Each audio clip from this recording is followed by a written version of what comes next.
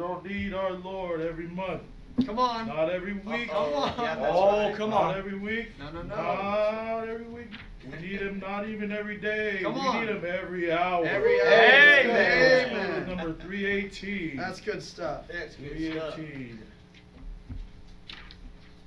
Amen, brother. All the time.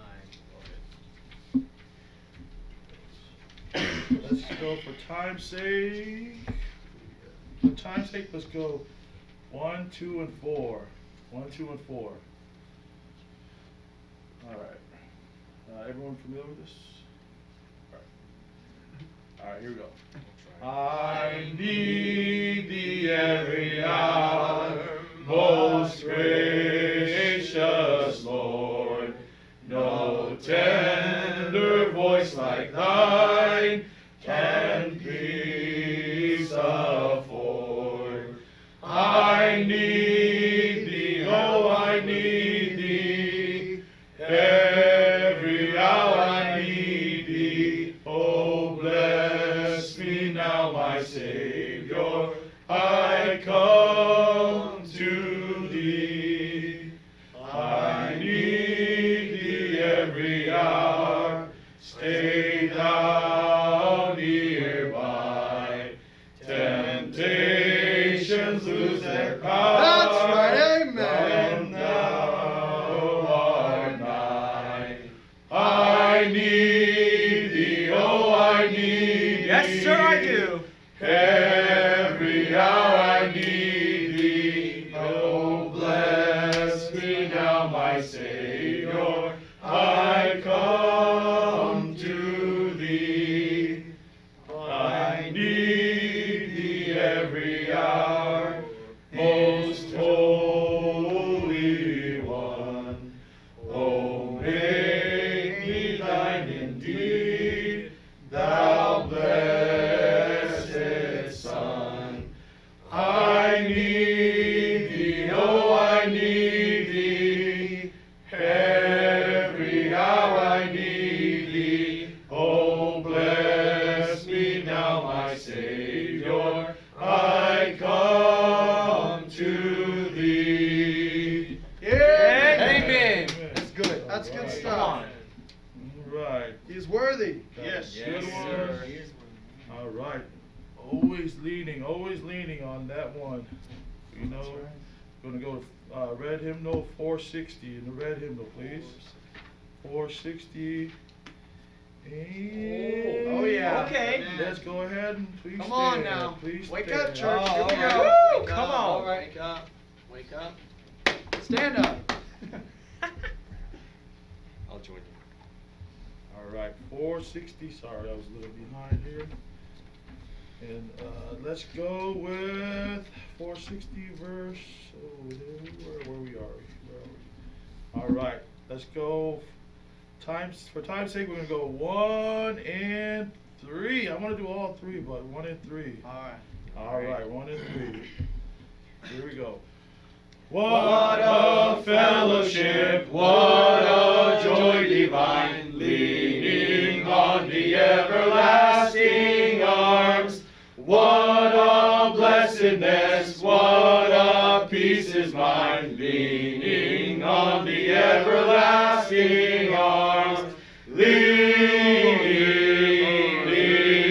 Leaning, safe and secure from all alarms.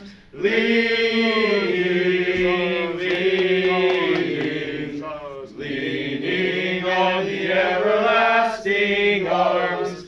What have I to dread? What have I to Nothing. fear? Leaning on the everlasting arms.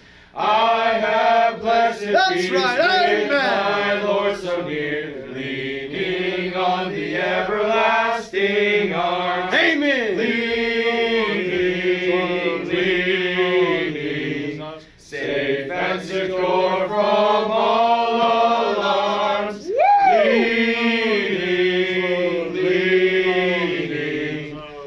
Leaning on the everlasting arms. Thank you, Jesus. Come on. Brother Robert, come up.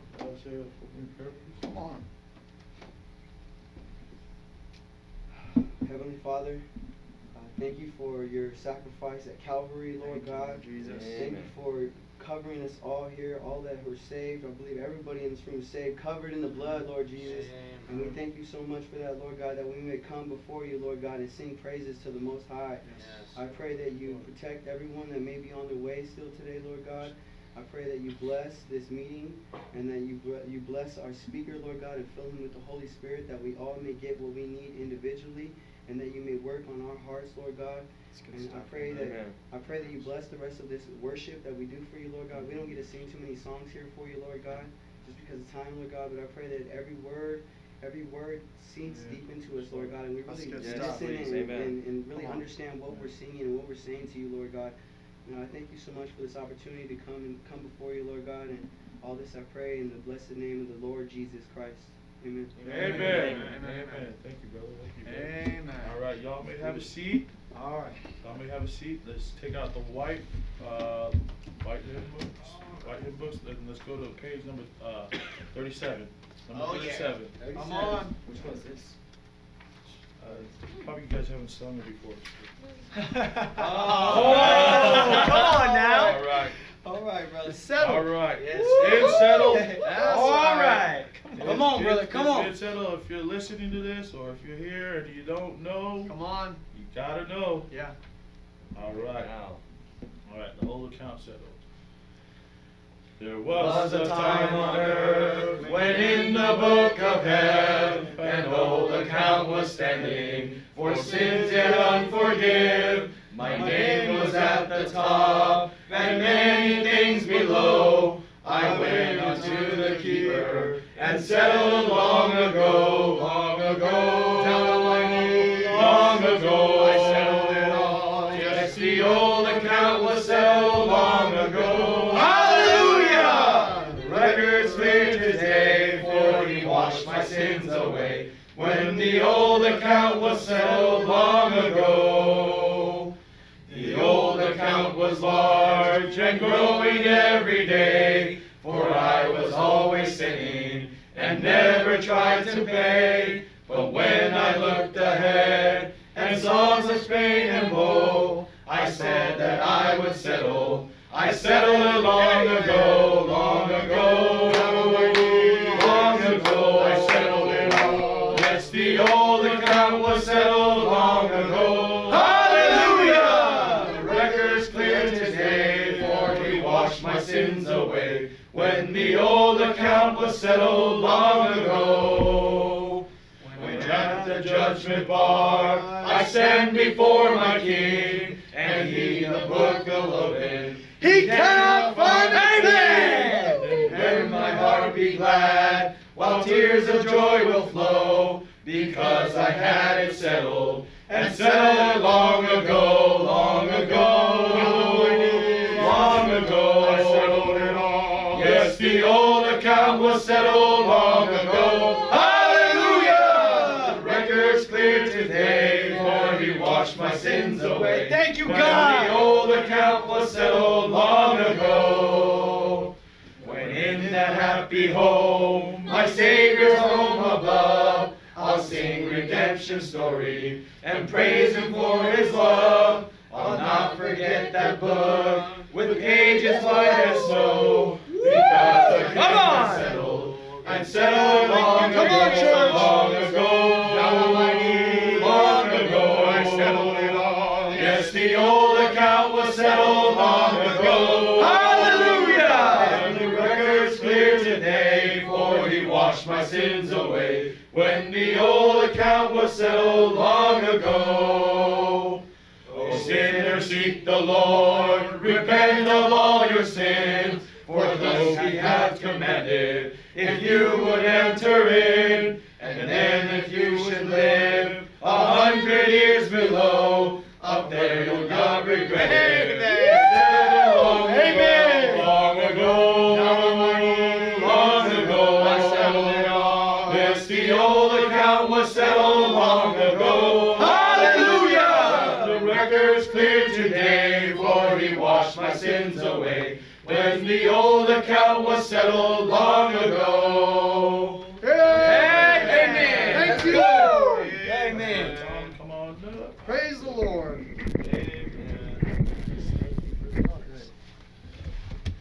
always forget that camera, so thanks, Brother Jack. Hello. I am not doing so well today, but you know what? When the flesh gets weaker, the spirit is even better. Amen. I won't touch it, amen. I was trying not to even touch the pulpit, yeah? So Friday, this upcoming Friday, we're going to have discipleship at 7 p.m. And we're going to have Bible study at 8 p.m. at Pastor's Place. Please contact him if you need the address. He'll let you know.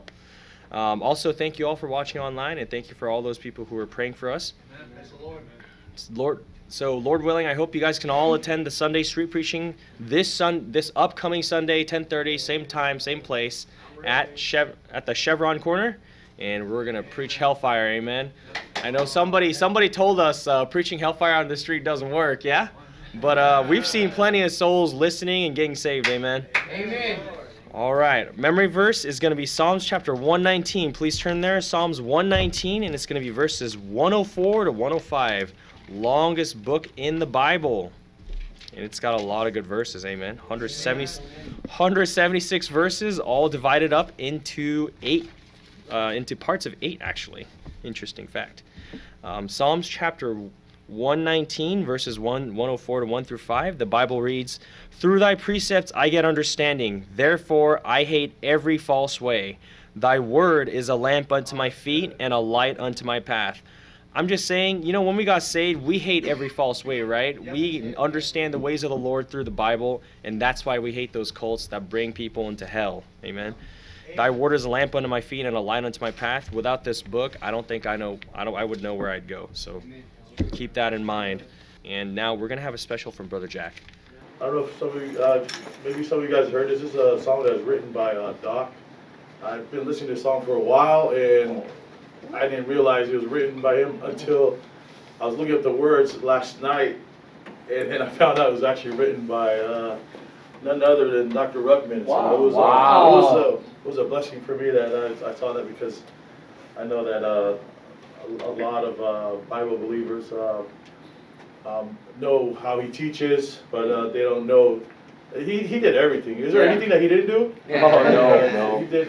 It's all to the glory of God. So, Amen. Amen. All right, this song is called "What a Day." All right, brother.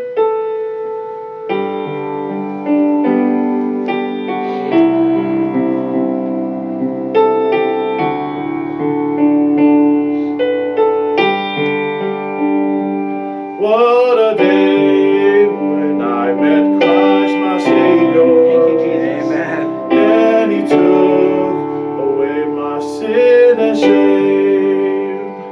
What a day when Jesus paid my ransom.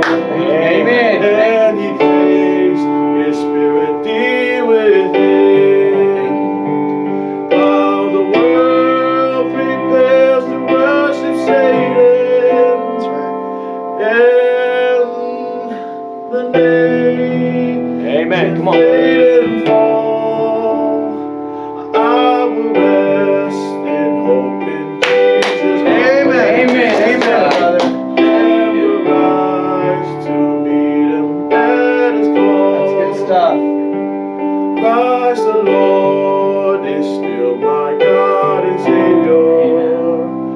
Though my youth has slowly passed away, and he's still my constant guide and helper. Thank you, Lord. Amen. Though I often sin and gone astray, though the coming year may bring me pain and sorrow, Amen. and he keeps me all the way, and I shall live to see his holy name. Amen. Glory to God. And sing, oh Savior, what a day. Proud and sing, oh Savior, what a day.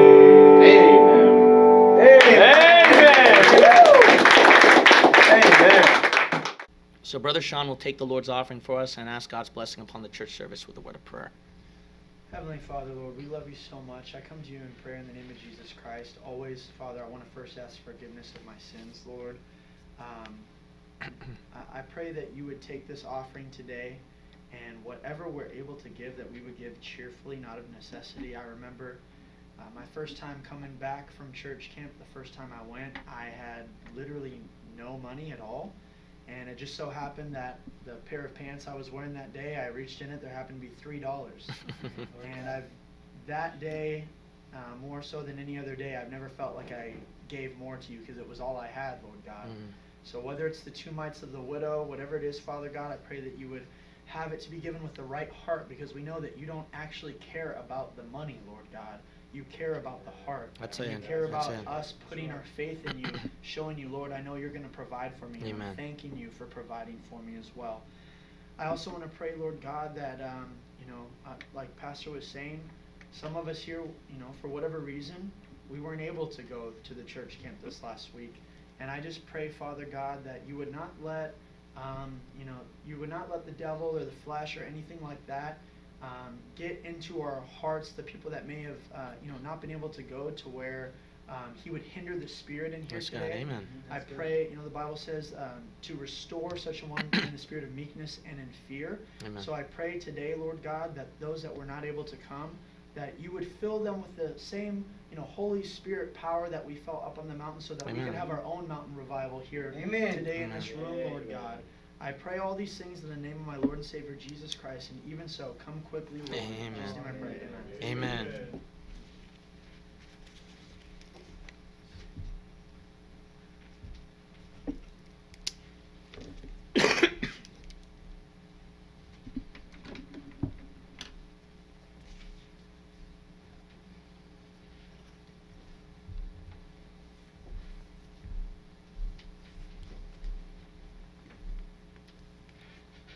Okay, please open up your Bibles to Hebrews chapter 11, please.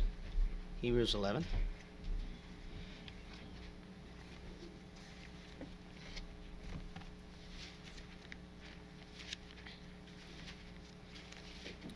Hebrews chapter 11, and we will read verse 35. Hebrews chapter 11. And we will read verse 35. Verse 35.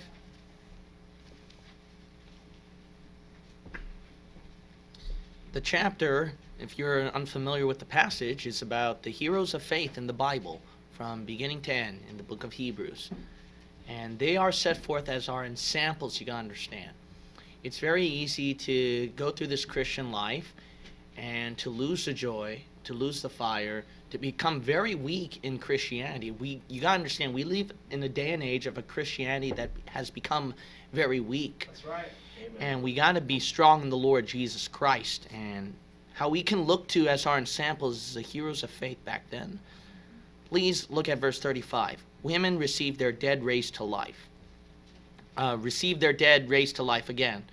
And others were tortured, not accepting deliverance, that they might obtain a better resurrection.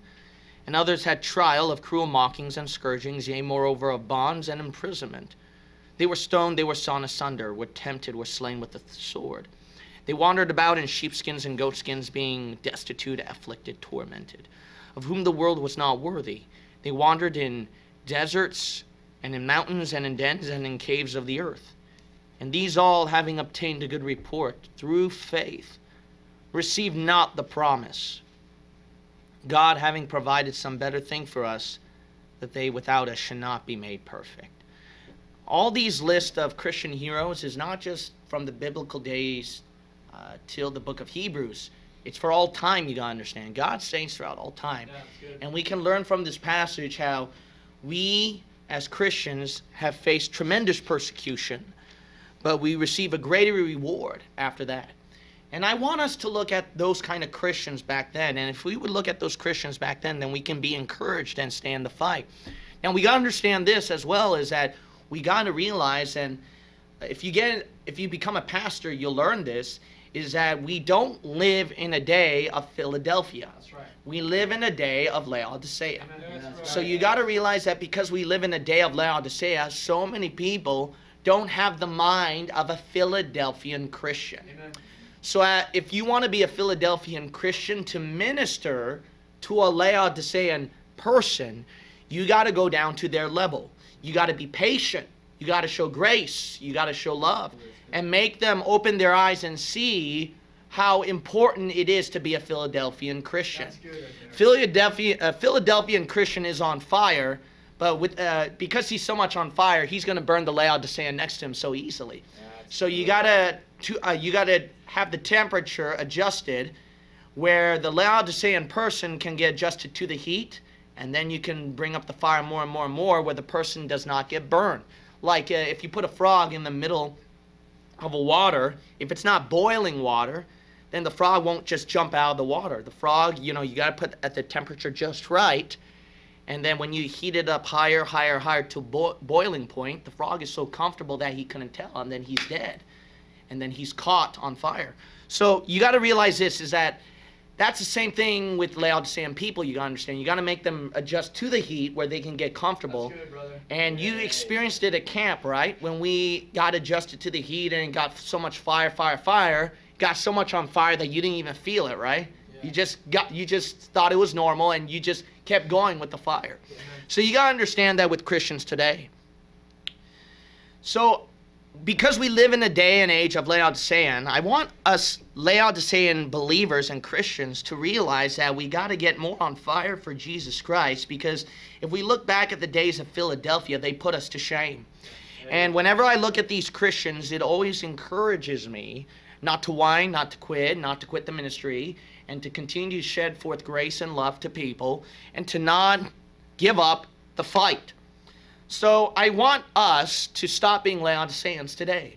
I want some of you people to understand what real, and I'm talking about real Christianity was like back then.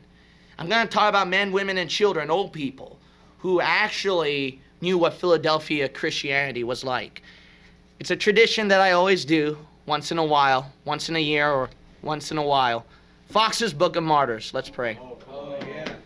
God, my Father, I pray that you'll fill within me the power of your Spirit, wash away my sins with your blood. This is the sermon that you gave for me to preach today, so I'm going to preach it. I pray there'll be a blessing to the hearers, but most of all, make us the kind of Christians you want us to be, Lord, and to give glory and honor to your name. In Jesus' name we pray. Amen. Amen. My first point is violence out of tribulation. Violence out of tribulation. You got to realize that during the days of the martyrs, we're going to talk about people who lay down their lives for Jesus Christ. That's what martyr is. Martyrs, they went through tremendous torture and pain. And if I describe to you some of the torture and pain, you would think it's like really grotesque. I mean, it's worse than the Holocaust. It's worse than any other torture that I've heard from, that people ever went through. Now, some of you have been saved. You used to be Roman Catholics, but now you got saved and became Bible-believing Christians. Hey, amen. Amen. Amen. You wouldn't understand until you start to know more about Bible-believing truth. When you understand more about Bible-believing truth, you would realize how wicked the Roman Catholic Church is.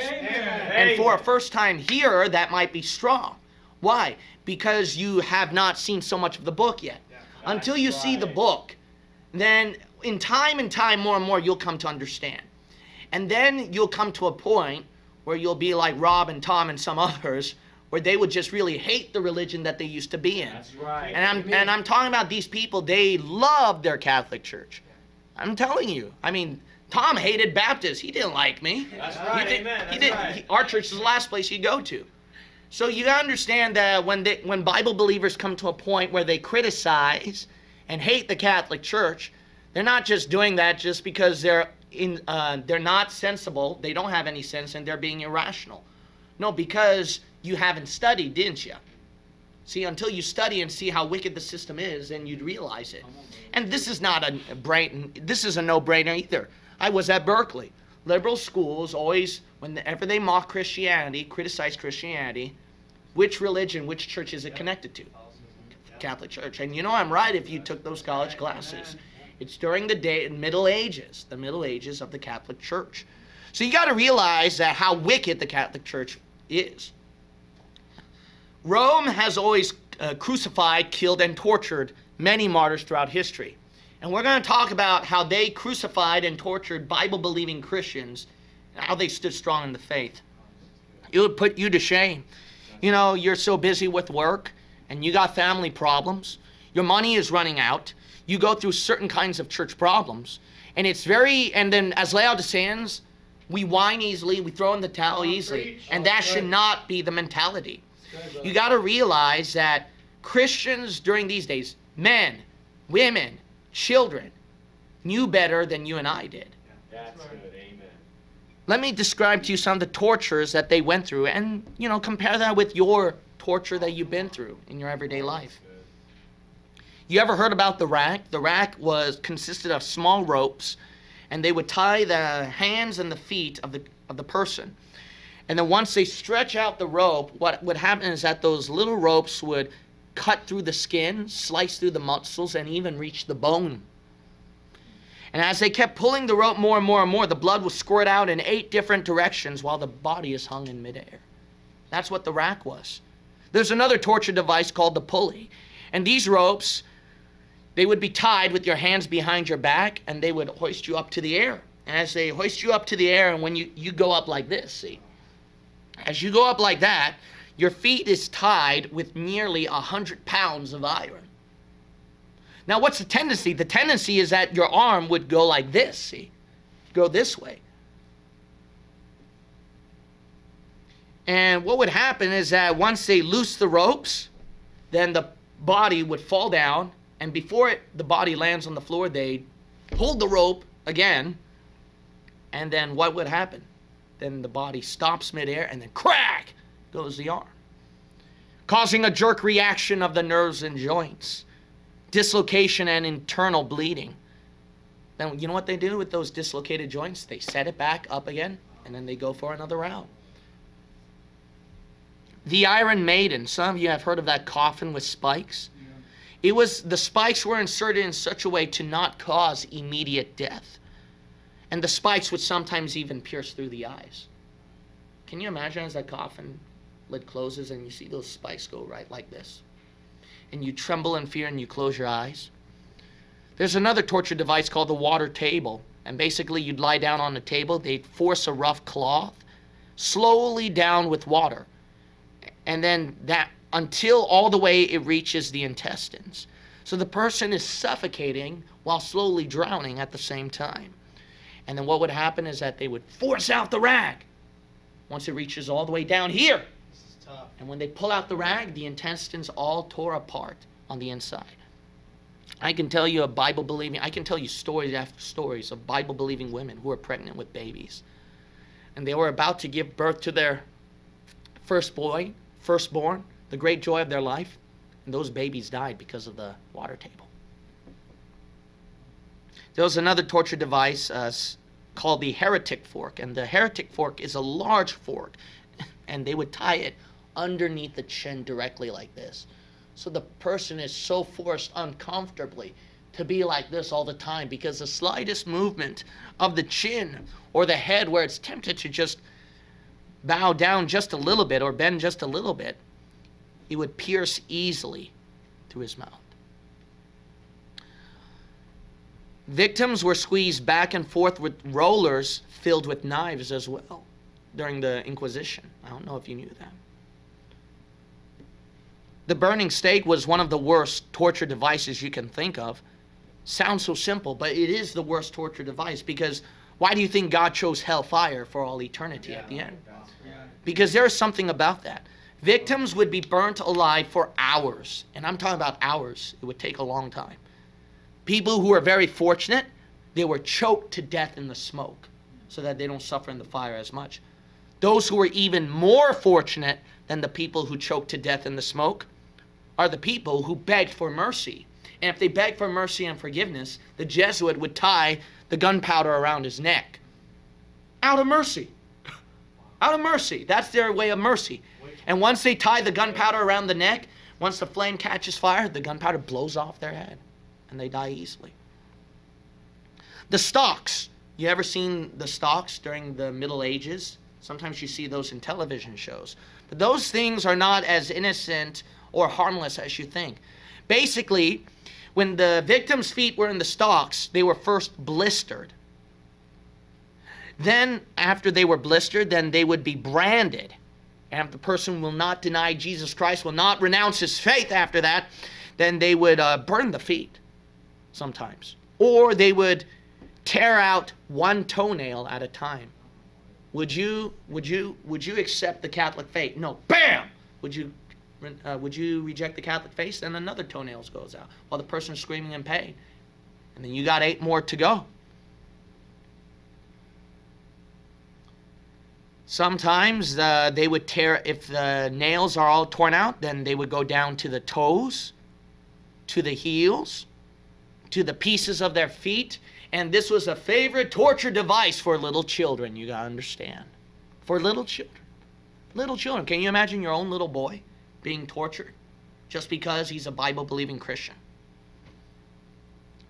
These would fail to include so many torture devices that I could not tell. Victims were thrown off cliffs onto spikes to die slowly. Women's breasts were pierced by hooks and then torn apart. Babies were ripped out of pregnant mothers and then fed to the pigs. Victims' eyes were gouged. Victims' feet were crushed by the Spanish boots. Victims' head exploded with their mouths filled with gunpowder and fire. Victims' private parts were severed and placed on top of poles for public display. Victims' teeth, eyes, and bones were plucked out from head crushers. Victims' bodies were burned and broken by the wheel. Victims were rolled back and forth with rollers filled with spikes. Victims were burned alive with boiling pitch as lantern lights. Victims were tied with animal skins to be torn apart by the dogs, the hungry dogs. Victims were locked up in bags of scorpions and then tossed into the rivers. Victims were chained close to the prison floor and walls to be infested with rats and maggots. Victims' ears and their mouths were filled with hot lead, and victims choked to death in their own body parts, urine, and dung. Of course, we must realize that I suffered such tremendous persecution and trial and suffering when I'm so busy and I'm so uncomfortable with a little sun heat and criticism from people. See, you got to realize what kind of a day and age we live in. We live in a day of such comfort that we forget what real Christianity is like. I mean, if someone makes fun of you about Jesus Christ just one time, that's enough to throw out your faith. That's enough for you to skip all Sunday services. That's enough to throw away your Bible. You got to realize that is pitiful. That is very pitiful. There's, in a small town in Pomerania, a group of soldiers who captured women and little girls. And these women, these Christian women and little girls who were Christians, some of them were up to 10 years of age. And while ravishing the children, they forced the women to sing hymns. You love Jesus? Oh, how I love Jesus. Sing that song while I'm ravishing your child. If they didn't, they would cut the children to pieces. And then afterwards, they forced the women to gratify their lusts, or they would burn the children alive. How many Bible-believing women do we have who can stand up for Jesus and stay strong? Or to throw in the towel after a little bit of persecution and suffering? What about this person right here? There was an old man who was stripped naked and tied on his back to the table. And you know what they did? They placed a large wild cat on top of him, and they tied that wild cat close to his stomach. And what they did was they pricked that cat, and every time they pricked that cat went insane and started to claw, and it tore that old man's belly to shreds. And then the cat was also chewing on his organs while they kept pricking that cat. How many old people do we have who will stand up for Jesus Christ, who will throw in the towel just because of a little bit of suffering, health problem, and persecution? What about this person named William Lithgow? He was accused of being a spy, and he was accused for religious treason. What happened was that he suffered solitary confinement. He was then tortured on the rack for 5 hours. The rack that had those little ropes that would tear through the skin and the muscles, reach to the bone, and blood squirting out 8 different directions. Yep, that kind of rack. For 5 hours. 5 hours. Then he was closely tied to the walls, being infested with vermin that would go to his eyes and to his mouth. And while sweeping the prison floors, they would deliberately sweep the vermin on him. So no, this is not exaggeration. No, I'm not being overdramatic here. Come on, Yeah, that's true. true. Amen. No facts. His feet were tied so closely to the iron shackles that actually his feet became part of the iron shackles eventually. Because this was proven, when the keeper broke off his shackles, it tore off half an inch of his heel. In the end, he suffered 60 different tortures during his sentence. 60 different tortures during his sentence. And 11 more after his sentence. No joke. No joke. You know what? You live in a day and age that all you see is comfort and luxury and riches. That's right. See that? And when you go through 5 different tortures or problems or trials, what do? You don't come to church anymore. You don't pass out tracts anymore. You lose the desire and the love for Jesus Christ. I mean, what kind of a day and age we live in? See, Philadelphia fire really is hot, isn't it? It would burn a person real easily, make a person walk out of church service, not stay in the Lord easily, wouldn't it? You see how far we have fallen? We're too blind to see that. We are too blind to see that. And we always make an excuse to skip church service, street preach, and visitation, discipleship, Bible study, fellowship, our own walk and talk with Jesus Christ. Oh, that's good. What, 1, 2, 3, 4, 5, or 10 problems when you didn't go through 60 physical, literal, bloody tortures and 11 more after that for Jesus Christ? How far have we fallen? Here's another person named John Frith. He was tied to a stake to be burnt alive. However, the fire sticks were so few when they burnt him, and the weather was so windy, that even though it burned him, it blew off the fire.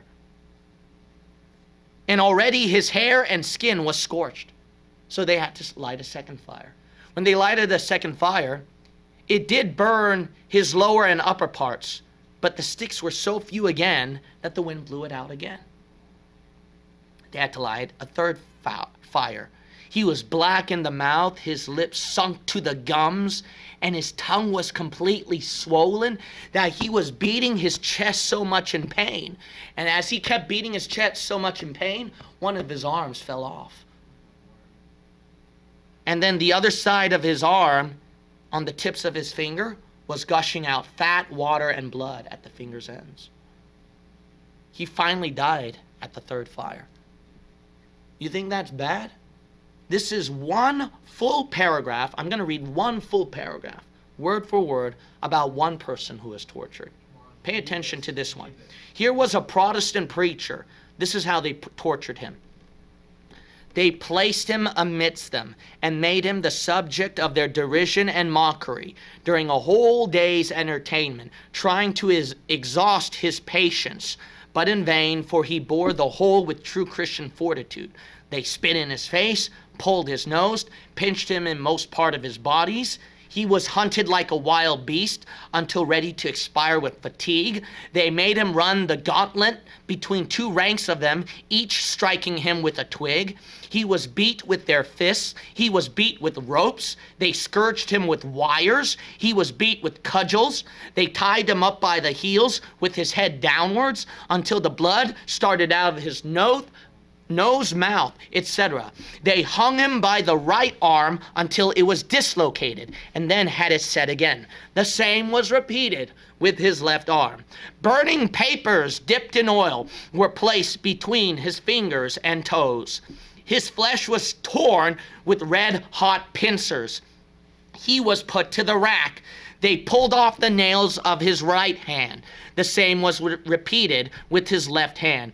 He was bastinode on his feet. A slit was made in his right ear. The same was repeated in his left ear. His nose was slit. They whipped him through the town upon an ass. They made several incisions in his flesh. They pulled off the toenails of his right foot. The same was repeated with his left foot. He was tied up by the loins and suspended for a considerable time. The teeth of his upper jaw were pulled out. The same was repeated with his lower jaw. Boiling lead was poured upon his fingers. The same was repeated with his toes. A knotted cord was twisted about his forehead in such a manner as to force out his eyes. During the whole of these horrid cruelties, particular care was taken that his wounds should not mortify. Yeah, no kidding if he went through that much. They deliberately didn't want to kill him. Taken that his wounds should not mortify, and not to injure him mortally until the last day, when the forcing out of his eyes proved his death. Foxe's Book of Martyrs, page 191. Can you tell me what you're going through again for Jesus? What are you going through again? What hard times you're going through? Why you can't come to church anymore? Why you can't pass out tracts anymore? Why you can't participate in helping out the ministry, help out the pastor? Pastors, why are you throwing in the towel again? Can you tell me once more? Vessels out of the tribulation. That's my second point. Vessels out of tribulation. Now, please don't misunderstand me. I don't belittle people's hard times they're going through. You know what kind of person I am. Yeah, it's true. I mean, I don't beat up a person whose loved one passed away and say, you got to stand strong for Jesus Christ, blah, blah, blah, blah. No, we don't do that. We go there to the funeral service, we support them and love the person, etc. But that should not be the only, but just because of that, that shouldn't be the reason why you don't serve God anymore. Yeah. Just because you have a health problem doesn't mean you should stop serving God. Just because finances are really bad and then you lose a car, you lose a house, you lose a job, you lose friends and family, doesn't mean you should bail out on God. That's right. That's right. I mean, until you have a paragraph, if you are going through something, I'd be happy to write it out in this paragraph and replace it for you the next time I preach Foxe's Book of Martyrs. And then I'd like to preach about how much you suffered and you have good reason to quit. My second point is vessels out of tribulation. Look at all these different vessels who went through the fire for God and they became much fine gold. And it is so encouraging when you hear that people of your own age, people of your own gender, people of your own background, that if they can stand strong for Jesus, you can certainly stand strong for Jesus too. There was a woman named Mrs. Prest, and she was brought before the Catholic Council. She was first publicly ridiculed for her short stature and her ugliness.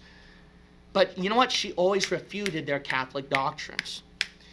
And then those Catholic scholars, they excused that, oh, she's poor and she can't even read or write. You know how she replied? True, though I am not learned, I am content to be a witness of Christ's death. And I pray you make no longer delay with me, for my heart is fixed, and I will never say otherwise, nor turn to your superstitious doing. That's good. Oh, it's good, yeah. She was offered money, but you know what? She rejected the money. Because, she said, I am going to a city where money bears no mastery. And while I am here, God has promised to feed me.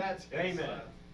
She was assaulted and constantly burdened by her own husband and children, making her, trying to pressure her to deny Jesus. The Catholics forced the family members to persuade her. Can you imagine how much sorrow she was going through?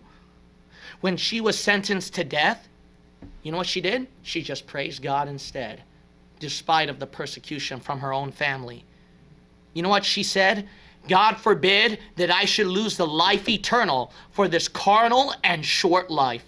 I will never turn from my heavenly husband to my earthly husband. From the fellowship of the angels to mortal children. And if my husband and children be faithful, then am I theirs. But until then, God is my father. God is my mother. God is my sister, my brother, my kinsman. God is my friend most faithful. Oh, to God, we would have Bible-believing women who can be like this poor woman right here, who would stand up for Jesus Christ. How many Bible-believing women are there around the world? Like 1 out of them, I don't know, 100,000 or something like that, right? How many Bible-believing women now among Bible believers are this strong? That's good.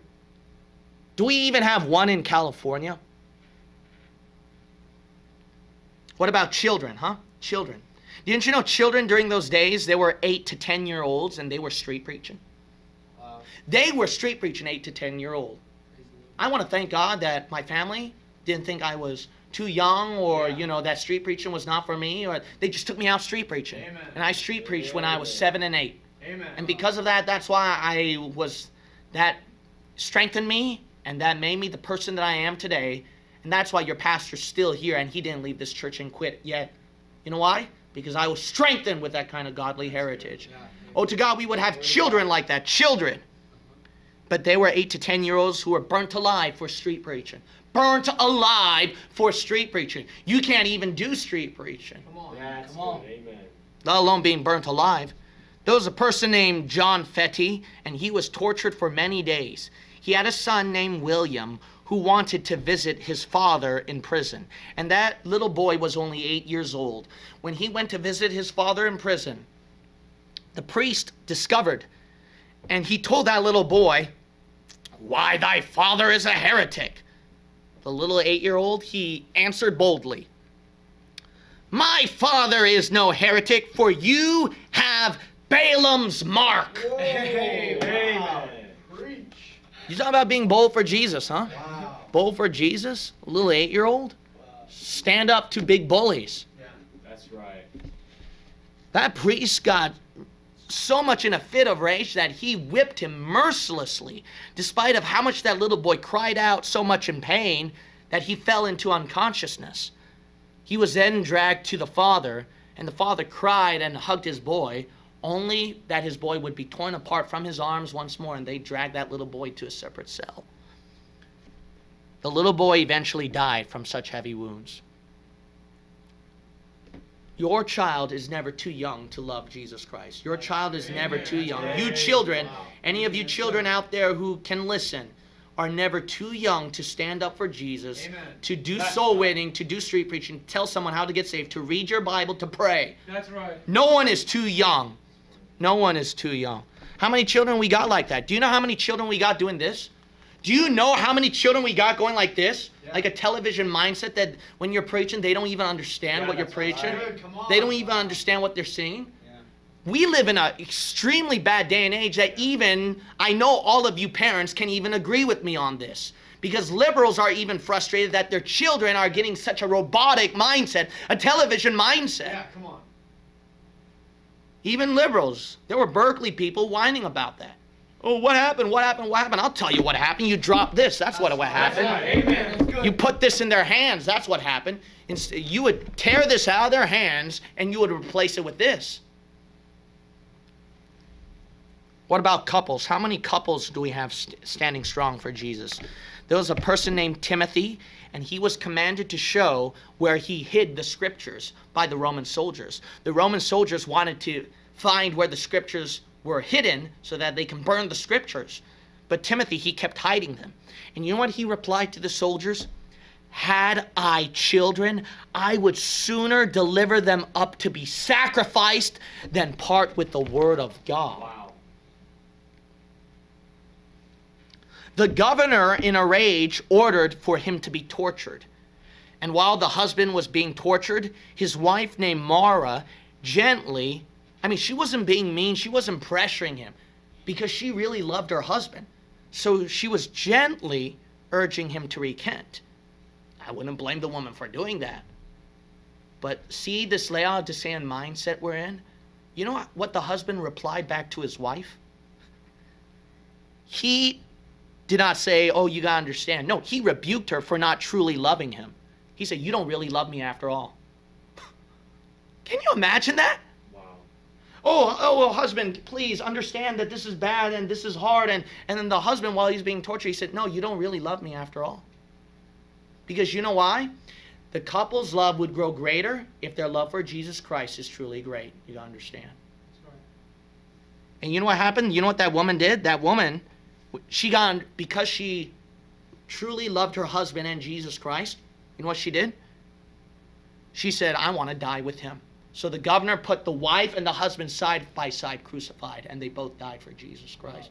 How many couples we got who can stand strong for Jesus Christ? I want to thank God for Jack Kraler and his wife Sandy. And the wife wouldn't bail out and let the husband do the street preaching. She'd always stick by him, holding a sign, passing out tracts to a bunch of homosexual and liberals who are mad at her husband.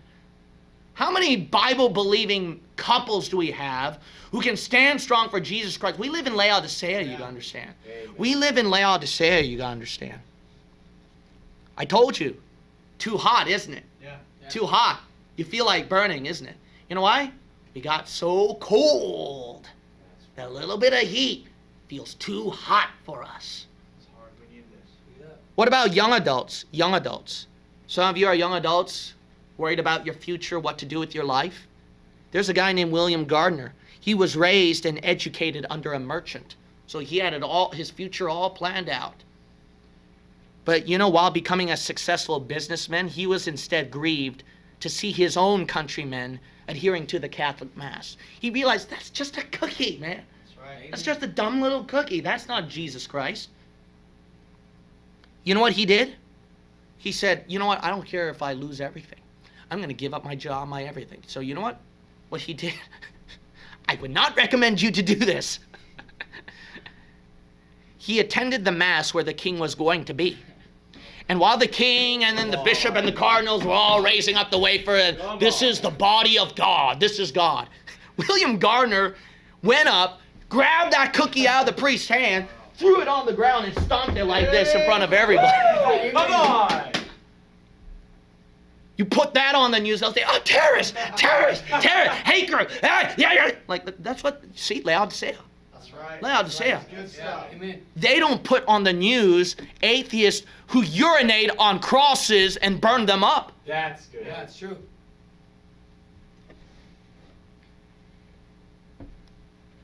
So the king tried to convince him that, you know, you were only influenced to do that, right? It was just youth and passion. You were just influenced. The king took pity on this boy because this boy had a promising future. Some of you young adults, young men and young women, too preoccupied by job and the future, that's enough to throw away your life in Jesus. Not this person. This person threw away his all. He said, no, I was not influenced to do it. My conscience told me to do it. I did it. So you know what? They burnt him. But you know what? They burnt him alive while he was in the pulleys as well. So while they pulled him up like this with the weight on his feet, they burnt him alive at the same time. But you know what happened? When they did that, one of the fires that burnt him swept over his body and burned down one of the king's Catholic ships. And then it burned down some of the Catholic ships to the ground with him. You know, that's what happened to Christians today. What happened? What happened? Too hot, isn't it? Your ears are burning right now, isn't it? It's too hot, isn't it? Laodicea. Laodicea. You know what? This is what? Maybe this is 1500. This is during the 1500s. You gotta understand. See?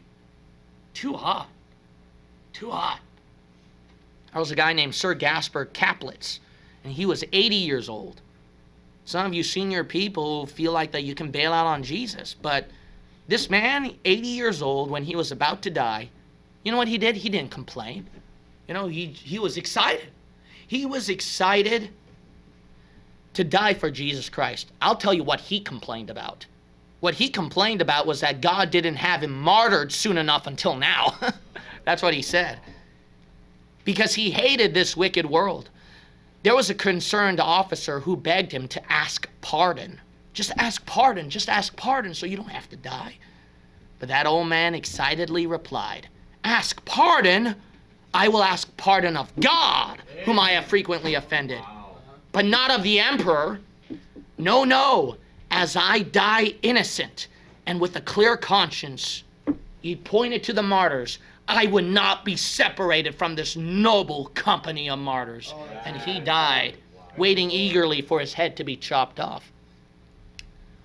Some of you old people, I understand, got health problems. You can't be active as much for Jesus Christ. But I'm going to tell you something. Old age and health problems doesn't get you out of the fight with us. You're still there. That's right. If you're bedridden and you're stuck at home and you're just stuck in bed, you're still in the fight with us. You're not out. We got your prayers. We got your love. And we got your Bible reading. And we can't minister to those nurses when you can. That's right. We can't give them the gospel when you can. Yes. And you see them every day and they have to hear the name of Jesus from your mouth when we can't. See, no one's out of the fight. How many of you old people are standing up for Jesus Christ? Don't be out of the noble company of martyrs. Amen? Amen. Amen. Amen. Here's a minister, a ministry worker, a preacher. John Philpott, he was forced to sign a recantation. And guess what? He did sign the recantation. Fortunately, sometimes ministry work is too much, and then there are preachers who have second thoughts. But you know what he did? He asked for the paper again. You can imagine the Catholic inquisitors, they were so happy. Oh, he signed the paper. And then he said, can I have that paper again? They gave him back the paper, and he tore it to pieces after that. That's good. He was like, no, I ain't signing this. I'm not signing this. Enraged by this reaction, they imprisoned him and put him through 14 different trials. Because Philpott kept stumping the Catholic Church with his arguments, one got so mad that he just said, instead of the spirit of the gospel, which you boast to possess, I think it is the spirit of liquor, which your fellow martyrs have had, who were drunk before their death and went, I believe, drunken to it. Philpott retorted back, it appeareth by your communication that you are better acquainted with that spirit of liquor than the spirit of God. Wherefore I tell thee, thou painted wall and hypocrite, that God shall rain fire and brimstone upon such blasphemers as thou art. Wow. Too strong for you? Hot, right? Hot? Come on. Fire, right? Fire. Laodicea, we got too cold, see? Too cold. This is the first time for cold people, see? And it will be hot. But if you're hot in Jesus Christ, this is just normal. Amen. Amen. This is just exciting. Yeah. This is just joy. This is like, why can't I have more of a passion for Jesus Christ? Yeah. Amen. That's right. When he was approaching the stake to be burnt alive, this is so funny. 2 soldiers, they offered him to carry him to the stake. And then Philpott, he replied back, would you make me a pope? I am content to finish my journey on foot. Arriving at the stake, he said, shall I disdain to suffer at the stake when my Redeemer did not refuse to suffer the most vile death upon the cross for me? He died quoting scripture. My third point is victory out of tribulation. Victory out of tribulation. There is such victory out of tribulation. We saw different kinds of people see martyred, dying for the name of Jesus. Children, old people, preachers, women, young adults, couples, etc. We've seen that. What kind of a Laodicea we live in, you know? With young people, with couples, with old people, with pastors today, and then women and children. What kind of a day and age we live in Laodicea? Why can't it be like Philadelphia? There is such victory, you gotta understand. You gotta realize this. When you pull through out of the tribulation, it is a life where you felt like you accomplished something. It is something that you feel proud about, that you can throw at the feet of Jesus. You feel like that you've grown up, you become more mature, and you're very grateful that you're no longer the immature you back then. And trust me, you're gonna regret it when you mature more and more. And you look back at your immature self. That's what's going to happen. That's true. So trust me, you don't want to stay immature. If you stay immature like you are, when you look back, you're going to be extremely embarrassed when God plays back your life and shows the immature side of you and all the embarrassing things that you did. You know what I'm talking about if you ever saw those video clips of the immature you back then. When you were 6, 13, 12, etc. You would be so embarrassed, right, by some of the things that you said, the way that you acted, and etc. How much more at the judgment seat of Christ with every single thought, word, and action. Yeah. Amen. But don't you want to look back at the judgment seat of Christ, how you were bold enough to pass someone a tract? Yes, sir. Yeah. That's good. Where you were humble enough to cry for somebody when a person is going through hurt? Yeah, that's good. where some person did not, where the wicked world did not show grace to you, but you show grace to them instead? Wouldn't you feel proud about where you were proclaiming the name of Jesus Christ boldly out on the streets? Wouldn't you like to see that? Wouldn't you like to see the day where you are broken down, you lost money, lost home, lost family, but see yourself praying and weeping to God and say, I believe in you, Lord. I trust in you, and I'm going to pull out. You know why some billionaires and millionaires would brag about their past about, oh, I used to be a nobody, or I used to be a beggar, I did not graduate from this school and stuff like that? Because they like to show trials, what they went through and how they had pulled through and accomplished. That's true. What about you? Think about it. Look at this victory. Martyrs love to suffer for Jesus Christ so much that they once they approached the stakes to be burnt, they hugged and kissed the stakes. Some of the martyrs would complain about wasting time to prolong their death. And they would say, come on, get it over with. Kill me. I want to die for Jesus. Some of the wives would see their husbands burnt alive, that those wives would shout out, if he goes, so must I, so must I. Some martyrs would gather together to sing hymns and praise God in a circle right before the lions encircled them and tore them apart. Some of the martyrs would write letters to provoke fellow Christians to die for Jesus Christ. And when they write these letters, there's one guy named Richard Roth who wrote the letter in his own blood as ink and used it like that. Some martyrs would rejoice in being crucified, being gushed with a crown of thorns, and a spear thrust through their sides, because they felt like that I just died like how my Savior died for me. Some of the martyrs would die so happily that people were baffled. And in fact, there were Catholic priests that could not explain it. So they had to explain why they were so happy when they died. They said, well, Satan took their souls before they actually died in the fire, making their senses of feeling past them. Does that make any sense? Look at this. Victory after victory after victory. Look at this. 2 citizens of Brescia, their names were Faustines and Jovita, suffered great torments for their faith. And then when they were being tormented for Jesus Christ, out of that bloodthirsty Roman Colosseum where Romans were shouting for their death and cheering for their death, there was a pagan named Calosirius who was struck so much with conviction. And this pagan, when he saw those 2 martyrs dying for Jesus, he just got up and he cried out, great is the God of the Christians. And you know what? They killed him too after that. Wow. There was a proconsul who demanded Polycarp, swear and I will release thee. Reproach Christ. But you know what Polycarp said? 80 and 60 years have I served him, and he never once wronged me. How then shall I blaspheme my king who has saved me? Amen. They burnt him alive at the stake. But you know, when they burnt him alive at the stake, they couldn't kill him. The fire couldn't kill him. So they were getting really annoyed. He was still alive.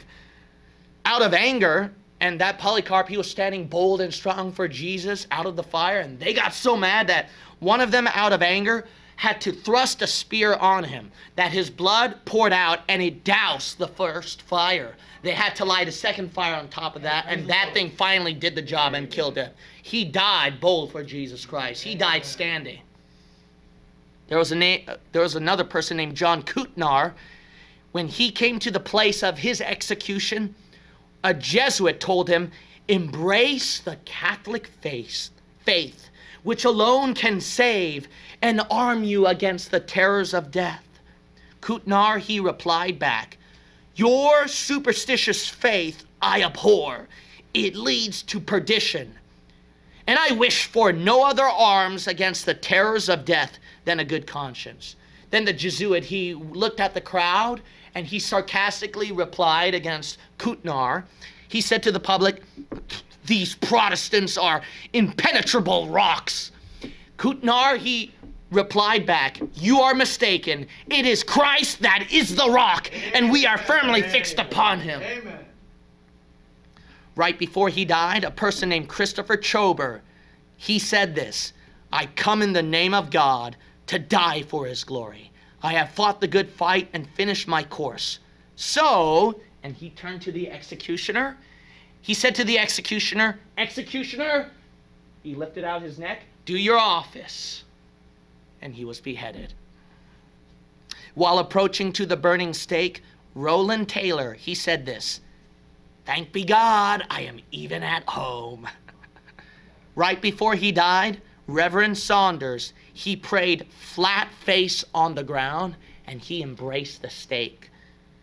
And as he embraced the stake, he cried out, welcome thou cross of Christ, welcome everlasting life. Right before he died, Lawrence, he cried out to his fellow martyrs as they were being surrounded by lions, and he shouted out so that all the Colosseum can hear about him and his fellow martyrs. These are the precious treasure of the church. These are the treasure indeed, in whom the faith of Christ reigneth, in whom Jesus Christ hath his mansion place. What more precious jewels can Christ have than those in whom he hath promised to dwell? Right before he was burnt alive, Mr. Latimer, he told his fellow martyr, we shall this day, by God's grace, while they were being burnt alive at the stake, we shall this day, by God's grace, light up such a candle in England as I trust will never be put out. Amen. Right before he died, right before she died, Joyce Lewes, a lady, she said this, when I know that I shall behold the amiable countenance of Christ, my dear Savior, the ugly face of death does not much trouble me. Right before he died, Simeon Seseki was so impatient to die. Kill me, kill me, kill me, come on, won't you kill me? He cried out, every moment delays me from entering into the kingdom of Christ. You talk about victory. You talk about triumph. What kind of Christians do we have in this day and age who have such stories of victory? Why do we hear every Sunday? Why do we hear every day? Why do you tell yourself every day of victory, of defeat? Or why do you tell yourself every day rather than victory, but just defeat? Why is it a story of defeat that I hear every Sunday? Why is it a story of defeat that you tell yourself every moment of your life? It's hard. I'm about to quit. Lord Jesus Christ, you're being unfair. Wow, if there were only more people in the church, why didn't anyone get saved? Why is it always defeat out of your mouth rather than victory in Jesus Christ? Amen. These people embrace the suffering. These people embrace the trial. Instead of throwing off your cross, why don't you cling on to it and embrace it this time? And hold it high for Jesus Christ and say, I got victory in Jesus. Amen. Amen. One of my favorite illustrations, and I'm finally done, Ignatius, he was about to be torn apart by lions. And as he was thrown in the Colosseum, the lions surrounded him. But he said, and as he cried out, Ignatius just opened up his arms, embracing the lion. He wasn't going like this, or closing us. He went like this. He was like, basically, he was embracing them because he wanted them to bring it on. He was like, come here, right here.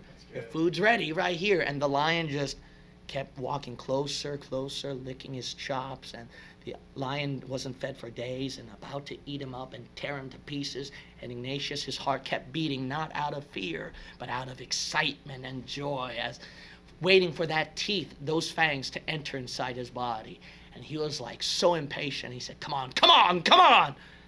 And Ignatius, he cried out, now I begin to be a disciple. I care for nothing of visible or invisible things, so that I may but win Christ.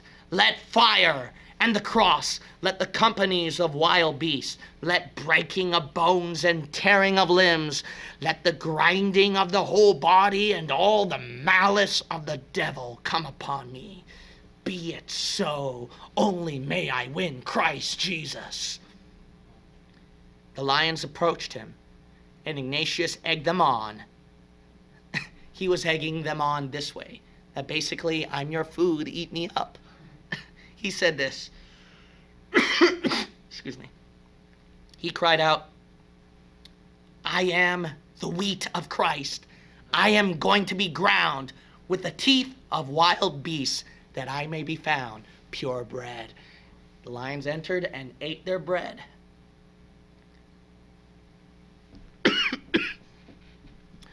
No matter what persecution that all of hell can throw at you, see, you can win the victory in Jesus. Amen. Now look, stop whining. Yeah. Stop feeling sorry for yourself. Stop being weak. Huh? And start getting to business for God. Start reading your Bible daily. Start praying daily. Start coming to church. Start managing your schedule and make time to make your house a Christian home, to make your life a proper Christian life, to make this church a proper Christian church. Make time to do that now. Sacrifice your needs, your desires, your money. Sacrifice your time to do something more for Jesus Christ.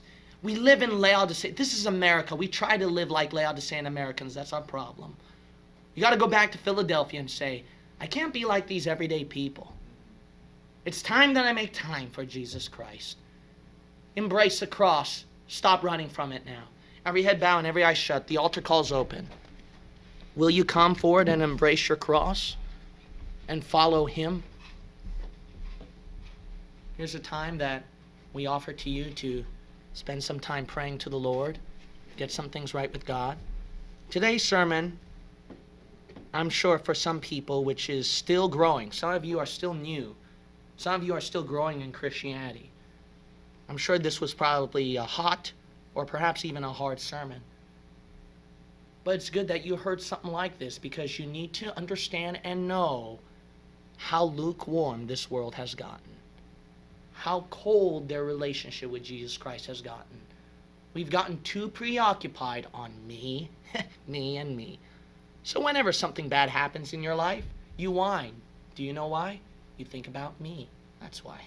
It's always me. Me, me, me.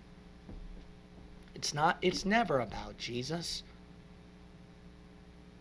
Look at these martyrs. Went through 60 different tortures and 11 more. And you whine about 1, 2, or 3 that you're going through? We've gotten so cold. Why can't San Jose Bible Baptist Church? Why can't Bible believers in all around the world be strong for Jesus? I remember those days where I would have only one person in the church, and I would be so preoccupied with work and school, and man, I felt so miserable, and I was sick. But you know what? I am very happy for those days as well, because I pulled through and proved myself to God that God, at least I've touched a little bit of what the martyrs went through, and I proved my worth to you. If everything was comfortable in church, if everything was comfortable in your life, you've got nothing to prove to Jesus Christ. You did not even pour out or shed one drop of blood. So at least prove some worth, right? Huh? With your little bit of trial, with your discomfort, your suffering you're going through, can't you be proud about that and embrace the cross rather than throwing it out? I never understood that for a long time, and then until I kept preaching a little more and lived through life a little more and looked back in my past a little more, I truly understood about those sufferings, and I thank God for them because I proved that I've grown up. You got to grow up now. Got to stop whining about every little thing in life. You got to grow up and say, Lord, I want to give my life and suffer for you. Now, don't worry. God's not going to throw you on the rack, okay? He's not going to let you burn at the stake. God, I'm afraid, preacher. You should not be afraid. God knows the limits of what you can handle. And He will not give you greater than you can bear. He knows the perfect amount of weight that you can handle. Now that you got it, some of you are going through that trial. And if you are going through that trial, you got to tell yourself this. This is something I can handle. You got to realize that. You're not some 8-year-old who's being whipped mercilessly by some priest and then dragged to a separate cell and who died for Jesus. God will give you step by step what you can handle. And that way you can prove your worth to Jesus Christ that you've grown up. Not only that, it's even for lost people. Lost people are watching you. They're going to see a mature side of you. You know that? On how you handle problems, on how you handle life's issues, family problems, and financial problems. Even lost people will admire your maturity, your accountability, your responsibility, your independence on how you handle life. Heavenly Father, I pray today's preaching has brought conviction to our hearers. I'm always happy and I'm always proud to preach this sermon every once in a while. It'll never get old, Lord. Foxe's Book of Martyrs. I intend to keep reviving it, Lord, so that people around the world and people in our church will not forget the testimonies of the people who shed their blood for Thee. May San Jose Bible Baptist Church make You proud, Lord. And may we be put in the record of a church who made Thee proud through trials and suffering. In Jesus' name we pray. Amen. Out of all the wrong doctrines that's happening in our day and age at the last days of the church, as the apocalypse is coming even closer, the point of all this, friend, is that you won't be even able to grow in knowledge of the truth, in Bible-believing truth, until you get saved first. The most important question you have to ask yourself after watching all this is, if you were to die today, are you 100% sure that you're going to go to heaven? Perhaps one of these wrong doctrines have affected you and you had the improper way of salvation. As you have seen before, the way to get saved is very simple. It's only simply salvation by grace alone, without works, through the Lord Jesus Christ in this Christian day and age. If you're not sure that you can go to heaven after you die, it's very simple to get saved. First of all, you have to understand that because of sin, God is a holy God, and He cannot even allow 1% of sin into heaven. So He has to judge sin with a burning hell. So it is very important that you got to realize how serious sin is, and you must repent.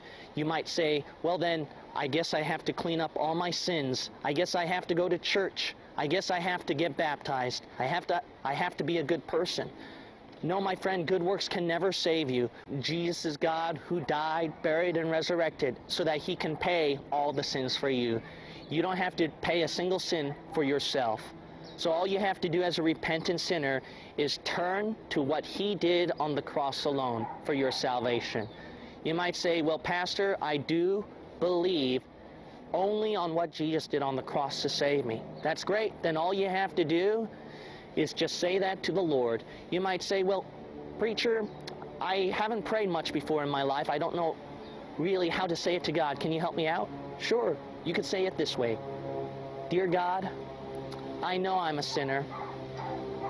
As I repent, I put my faith that Jesus is God and that He died, buried, and resurrected so that His blood can wash away my sins. I put my faith in that alone to save me, not my good works. In Jesus' name, I pray. Amen. Congratulations, my friend. If you meant it with all your heart, that you put your faith only on what Jesus did on the cross through His blood to save you, then you are saved. It's that simple, my friend. Now, my friend, it is important to grow in Bible-believing truth. You now know the truth. What are you going to do about it? As the apocalypse comes even more closer and Satan's about to set up his kingdom even more, there are many souls dying and going to hell, and even many more churches out there who don't know right and wrong doctrine. It is up to you now on what to do. And go to our resources site, www.bbcenglish.org, and click on the resources link over there, and it'll give you everything that you need to grow in grace. The next step of your journey now is up to you. We've done our part, giving you this movie. All of it was done for free by the love of the people. God bless you.